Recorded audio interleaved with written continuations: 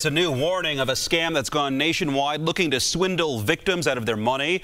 Investigators say the crook calls you posing as a federal marshal or other government official and says you're about to be arrested for not appearing for jury duty. They then say that you can avoid arrest by paying a fine. Now, the scammers use real names, the location of the courthouse, and the case and badge numbers involved, but the courts say they would never ask you to do this. We have not had any breach of the court's data system. Nobody knows who our prospective jurors are. And in recent weeks, the callers who have reached the court are in fact people who are not in the court's current jury wheel. So no one has accessed information from the court.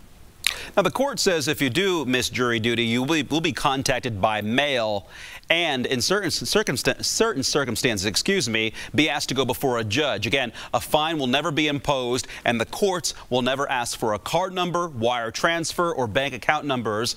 If you get a call like this, you're asked to call the U.S. Marshals Service.